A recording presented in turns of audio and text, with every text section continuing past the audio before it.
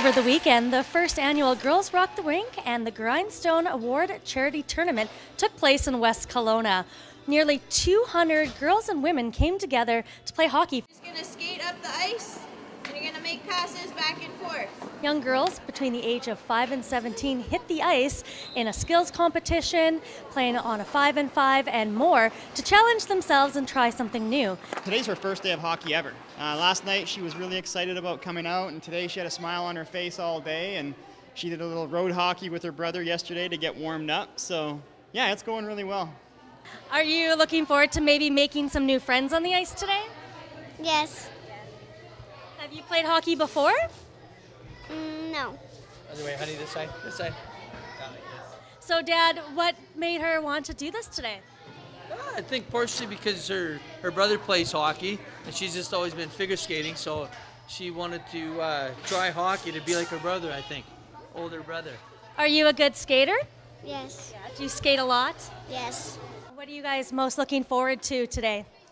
I like on the ice meeting new people and stuff. And I would like to have a scrimmage and then we can score some goals. Do you guys think this is fun to have lots of other girls around you and other girls your same age here? Yeah, it's pretty cool.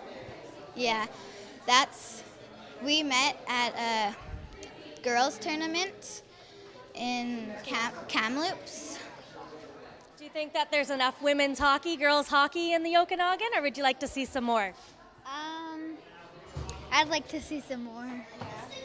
Like older league. Yeah, I'd like to see more too. The whole event was put together to raise funds for grants for girls struggling to get into hockey from across Canada. I actually grew up here in West Kelowna, playing on this very rink actually. And growing up, my parents didn't have a whole lot of disposable income to, from our participation in sports. And I understand sort of the struggles that they've had to go through. And hockey's been a really important part of my life, allowing me to go to college and go to an Ivy League school and play professional in Europe, and also now give back in coaching in different ways.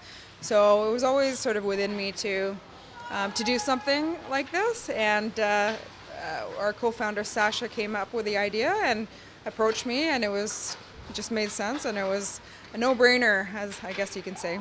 So I made a really tough decision in grade 12 that I was going to go to the pursuit of excellence. It makes me so happy. I love that girls are starting younger. I mean, a lot of my generation in college, they started playing when they were 14, 15 years old. So to see them on the ice when we have youngest is 4 years old. So that's pretty cool to see them start so young. They're going to be awesome hockey players by the time they get to college. How inspiring is it to see all these young girls out and achieving their dreams? I just think it's important that girls know they can be a part of it, and it's not that, oh, you play hockey, well, you're a girl, you can't play hockey. Now it's becoming more accepted. We got some really good players here that have played professional like college hockey, so just kind of giving these young girls that are here, the opportunity to see what it's like. It's a little intimidating sometimes, Reporting from the Royal LePage Arena in West Kelowna, I'm Anita Sthankiya.